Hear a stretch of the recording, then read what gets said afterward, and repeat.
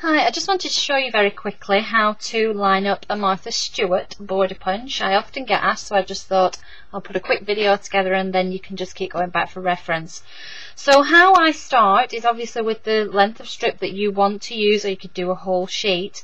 I always start by placing my first punch in the centre of my page. Never try to get at the end. I always start at the very centre of the page. And I'm just going to stand up because I always find it standing up easier with the punches, any punches in general. So do my first punch, and then I am going to move my design down. Now, as you can see from the bottom of the punch here, we have a grid line. Now this grid line ensures that you can measure up perfectly.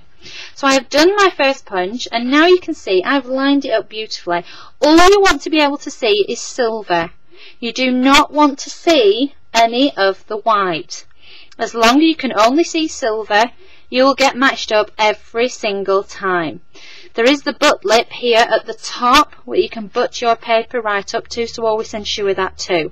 If that's lined up, do your next punch, line up again, and do your next punch, and you can see how this is lined up perfectly. I'm just going to pull this little section away, and we then have our edge of Martha Stewart punch, and you can carry on going for as long as you like. Again, just always make sure that you're butted up to the edge, silver only, and you can carry on going. Now, one of the things that some people have done, and they're always saying I don't understand why this has happened, is if you ever get this, you've punched, you move away, and you have a section in the middle that hasn't been punched out. There is no problem to this because of the guidelines. You're always going to be able to go back.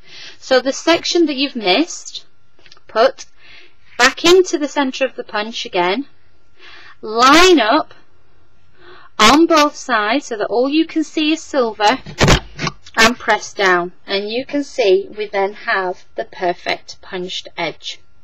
So that's the way to use the Martha Stewart punches with the edges. Just always use the guidelines at the side, and the quick tip is you always want to be able to see silver, not of any of the white, and always butt up to the edge. I hope that helps.